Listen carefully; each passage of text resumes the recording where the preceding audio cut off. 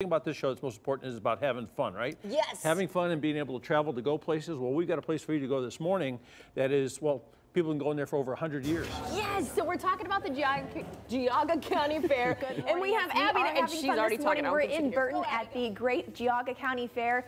Doors are open and there's a lot going on already having a ton of fun. And joining us is Paul from the fair. He's hanging out with us this morning, kind of showing us around what's happening. So we're in the domestic arts barn right now. Right. This is really important to the fair. Oh, absolutely. It's one of the oldest buildings. It's on the fairgrounds here. Dates back to 1856. It's on the National Register of Historic Places. So, and got a ton of exhibits in here to show you. So.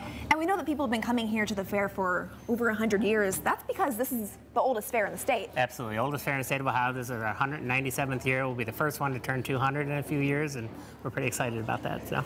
And so there's a lot in this barn. There's plenty to see, but in here is one of the most important parts of the fair, and that's the baked goods.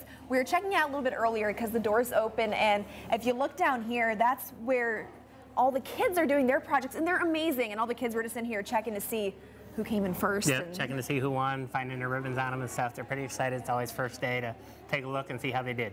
And you said that's one of the real special parts about the fair is seeing, for adults too, just seeing their eyes light up. Absolutely. That's what it's all about. I mean, it's all about our youth and our future. They're our future, and we just want to do whatever we can to help them out. So. And there's something else that we should mention about, you know, the baked goods, about this barn in particular.